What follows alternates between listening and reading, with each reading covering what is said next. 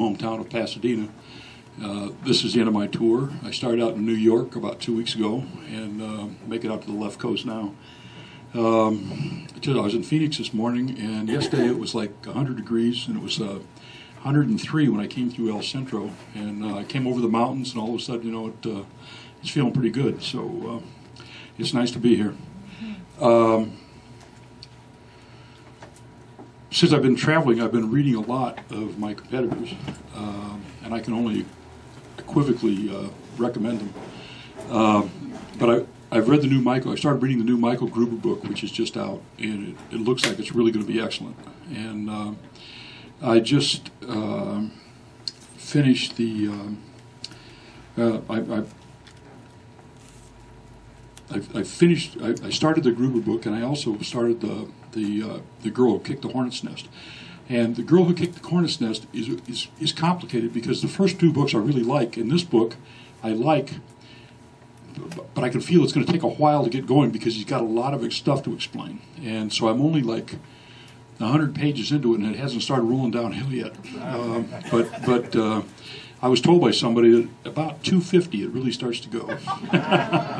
but the guy is such an interesting writer, and the stories are so complicated and interesting. I wish I had thought of the idea of having one of my characters in a menage a trois, because especially a friendly menage a trois, where the guy goes and says hello to the husband and then checks the wife out for the night. Because it seems like it'd make a nice complicated situation that would be, that would have a lot of psychological stuff going on. I was in Phoenix last night, and I did a talk like this, but I was talking with Tom Perry, a thriller writer who lives up in Los Angeles. He's got a new book out called Strip, and in it, one of the heroes of the book is a police lieutenant who has two families, two marriages going at the same time, both in the LA basin, unbeknownst to each other. And one of the reasons that he told these families that they really couldn't spend very much money, because they don't know that he's actually got two families going, was because he was saving the money for college education for the kids, because he's got two sets of kids. And the way he gets away with this is by telling people he's working undercover. I got to go away for 3 days to work undercover, and then he's really over with the other family. And but now the kids are all 18, and college has arrived, and he's got to find some money in a big hurry because he doesn't have it. I wish I'd thought of that. I like the idea of somebody with two families, unbeknownst to each other, and some guy wildly scrabbling around. And this has gone on for 18 years, and so we had a good time last night. Tom and I talking about each other's books and what we've done. It was kind of fun. This is my 20th Prey book. I think it's likely that there are going to be two more and only two more. The next one could be called Forgotten Prey, although everybody boos that when they hear the title.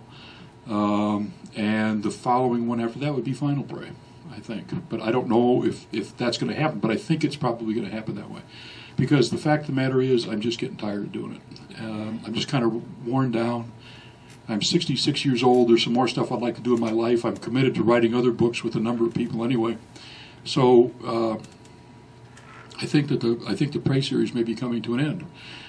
People ask me in the final book if I'm going to kill off Davenport, and I tell them what my editor said, which is, if you kill off Davenport, you also kill off your backlist and a couple $1 million. So I'm not going to kill off Davenport. I'm going to leave open the possibility that there will be another Prey book or another Davenport-oriented book at some time in the future. But I think two more Preys is probably going to be it. And I've actually been saying this on this tour, because that kind of psychologically commits me to only two more, and then I can't kind of weasel out of it, which of course will depend on what the stock market does and stuff. The third book that I've been reading this week is Lee Child's new book, and this coming Sunday we will be 1 and 2 on the New York Times bestseller list. Unfortunately, I'm 2 and he's 1, but we've been going mano a mano for a while. And the lady in the Phoenix bookstore yesterday said, that we just have different arcs of the career. I was doing 3 weeks at #1 a few years ago, and now he's going to be #1 for a while. And then, you kind of slide down, and a new writer comes up, and they kind of go across. I think so. He's a really good writer. Unlike some people, he's grammatical. The stories flow and they have a good action to them. The reason I can't unequivocally recommend this book is because it's a to be continued, which drives me crazy. It's a good book, but when it ended, I couldn't figure out what happened. And now I got to wait till November. The second part of the book is coming out in November, and it should be also a #1 book because the story he's got going is a very good one, and I have to say that I pretty much read it through in one airplane ride, and it's a nice piece.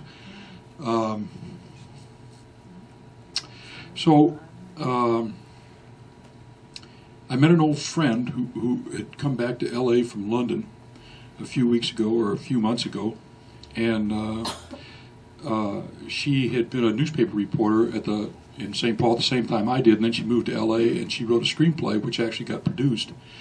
But then she had to quit writing screenplays because her husband was the bureau chief at the Los Angeles Times, was a bureau chief in Los Angeles for the Wall Street Journal, and since he covered entertainment, it was a conflict of interest, so she stopped writing screenplays. Now she's back, and the conflict no longer exists, and she would like to get back into writing screenplays. So a few months ago, she said, "Why don't I adopt one of your books as a screenplay?" And so, and she wanted me to write along with her so that it would sort of have, my name on it and her name on it, and we'd write the screenplay. We did, of Dead Watch, which is a book we wrote a few years ago, 3 or 4 years ago.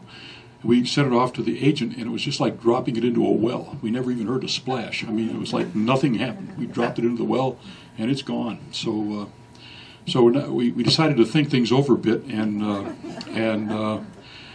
I kept telling her that I didn't think screenplays are the right thing to do because there's not enough money in it, especially if you're splitting the money. And it takes so long to get anything done there. And, with a book, you know right away what's going to happen. Are they going to publish it or not? Are they going to pay you money for it or not? You find out within weeks. I mean, with even really good movie scripts, it can take years and years to get them produced, even after the sale. And I'm just not that patient. And so we started looking around for another project, and we noticed that a lot of authors are migrating over to young adult novels.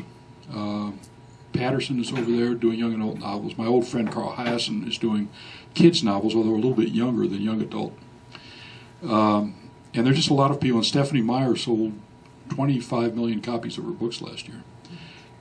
So I read a couple of popular young adult books last year, or in the last few weeks, doing research for the possibility of writing a young adult book. One of them was called The Knife of Never Letting Go, and its sequel, and the other one was called Hunger Games, and its sequel. Both of them a little science fiction-y, kind of off in a little strange territory a little bit. Both of them focused on girls, because I think girls read more books than boys do at that age, the 15 to 18 age. And the books absolutely shocked me. They are shocking books. They're much more violent than my books, which I couldn't believe. I mean, because people have said, your books are really violent. I read these books, and these books are terribly violent.